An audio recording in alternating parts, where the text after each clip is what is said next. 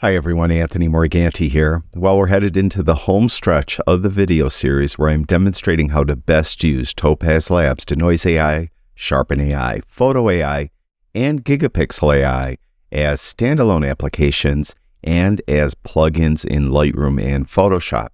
I finished all of the videos for Denoise AI, Sharpen AI, and Photo AI, and today we're doing the first of 3 videos on Gigapixel AI.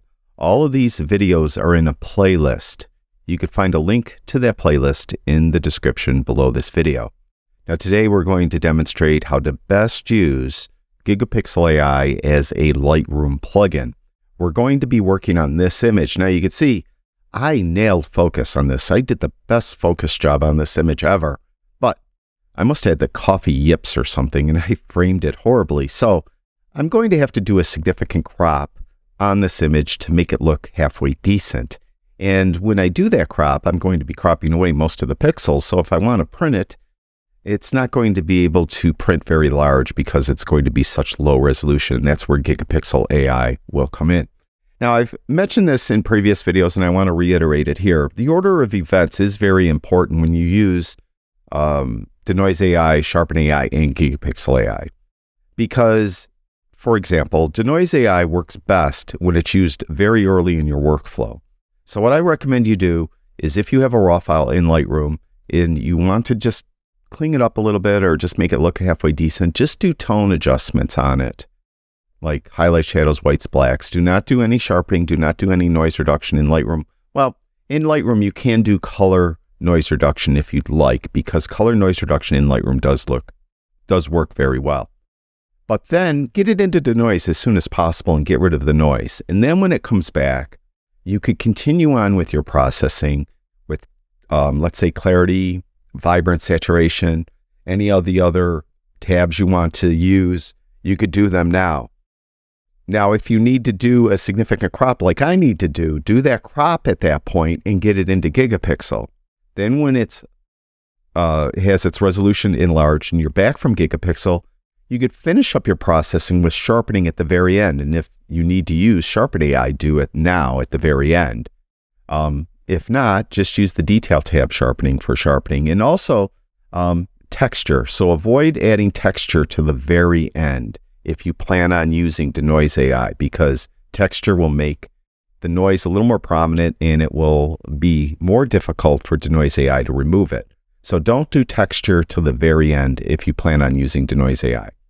Now, for this image, I didn't need to use Denoise AI because, as you can see, I shot it at ISO 100. I actually used a flash on this, so it had minimal noise.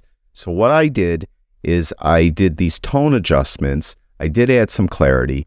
Then I jumped down to the Detail tab and I added noise reduction just to kick out the noise in Lightroom.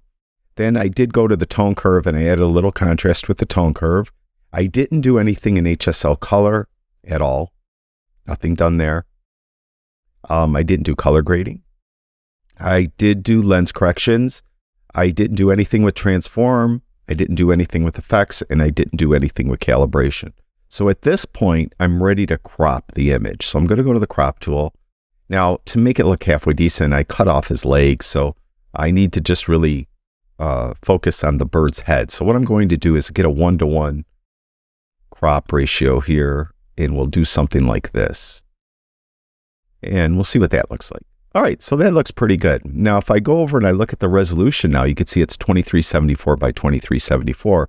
So it's really low resolution. So if I wanted to print this, I probably couldn't get much better than a 5-inch by 5-inch print. What if I want a 20-inch by 20-inch print? Well, that's where Gigapixel AI comes in. And this is the point you use Gigapixel AI right now.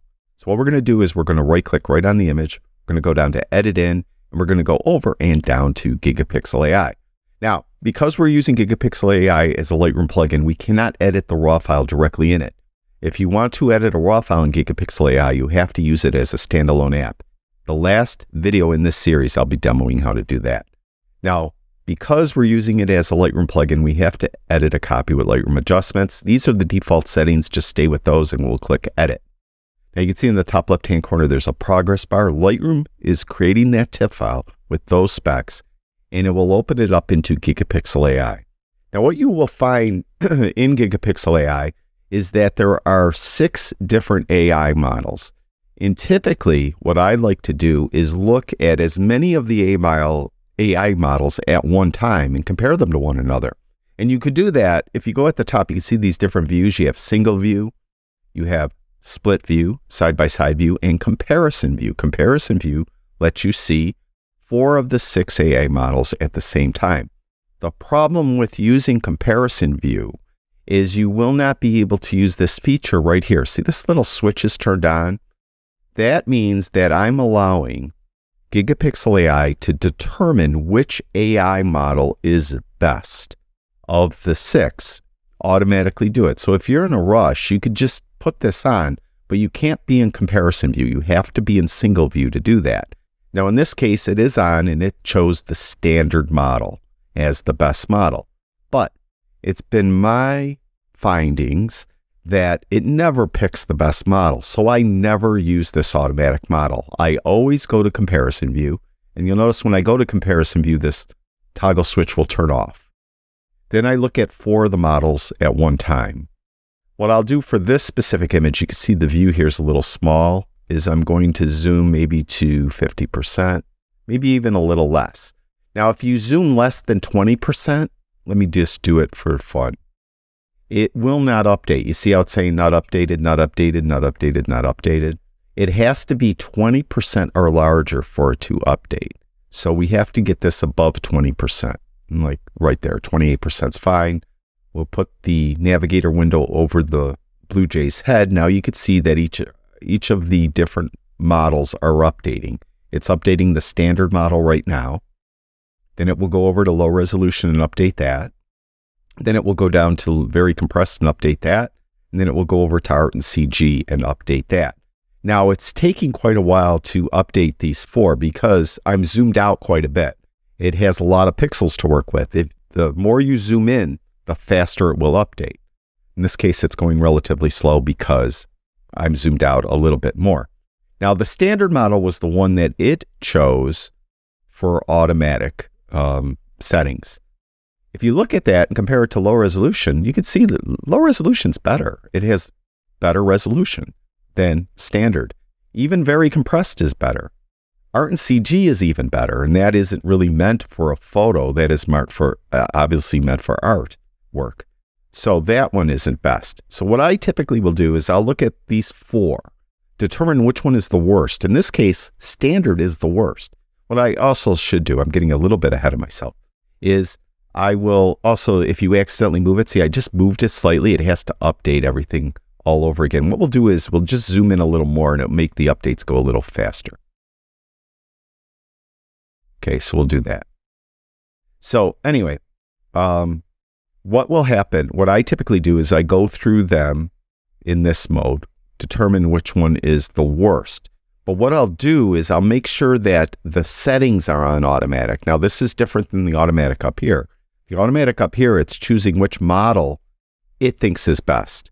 This automatic, it just moves these 3, in this case for standard, 3 sliders automatically to what it feels the slider should be moved at. For low resolution, there's 2 sliders. Make sure that's on auto.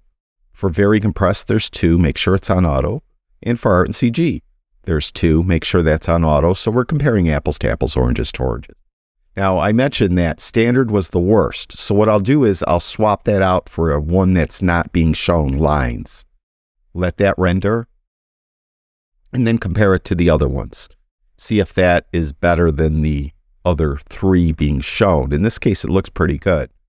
But let's just, I still think low resolution is the best. Very compressed is very good also.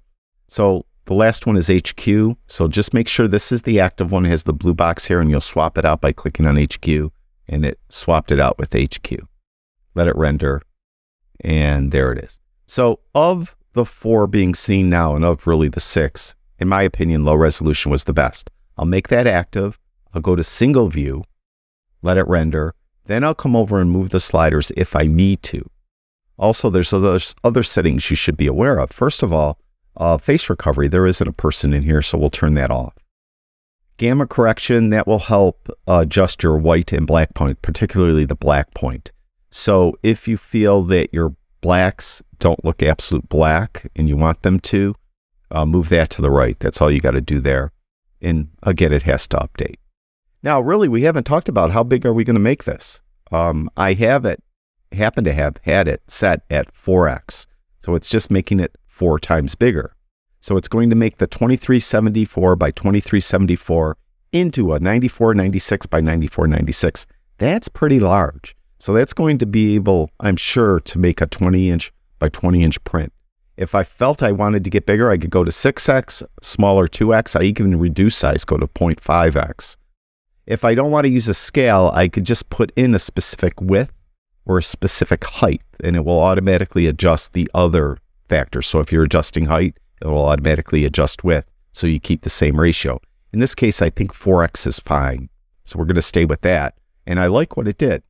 Now, you see how if you click right on it, there's before and there's after. It's still updating because I accidentally moved it. Got to be very careful of that. You even just move it a pixel, it's going to have to re-render. So, okay, there's before and there's after. See how it increased sharpness? That's why I mentioned when you're in Lightroom, don't add any sharpening and try not to add any texture either, because then you're kind of sharpening on top of sharpening and it just doesn't look right. So there's before and there's after. That looks pretty good. So let's just click apply. Now we're going to end up back in Lightroom and we're going to have this higher resolution cropped image. And at this point, I could do any finishing touches I want to do in Lightroom. Maybe add a vignette, maybe add some more sharpening. If I needed to send it to Sharpen AI, do that at the very end.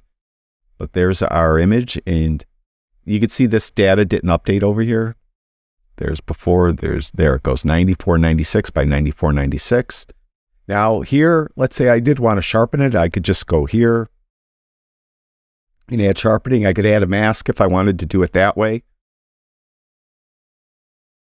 Subject mask, and I could go down to detail. Sharpen it that way if I wanted to. And finally, to finish it off, I just go to effects and maybe add just a darker vignette, something like that, and I'm done. So that's how you use Topaz Labs Gigapixel AI as a plugin in Lightroom. In our next video, I'll be demoing how to use it as a plugin in Photoshop. Again, all of these videos are in a playlist, and that playlist is listed in the description below this video. Thank you, everyone who watches my videos. I really do appreciate it. Talk to you guys soon.